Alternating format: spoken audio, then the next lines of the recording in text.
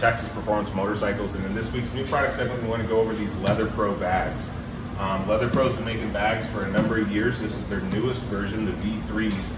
They feature some nice upgrades from the older version. We just want to give you a quick overview of these things. Super simple install. These bags literally bolt on with just a couple of quick attachment points right here on the bike. The removal is extremely easy, as you just saw. One quick pull of the lever, and they come right off. And the installation is exactly the same.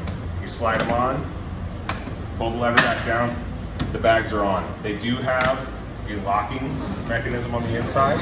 It is keyed if you want the bag to not be removable, and they're also expandable. So right now they're in their collapsed position, but if we unzip this second zipper, there's two zippers in here.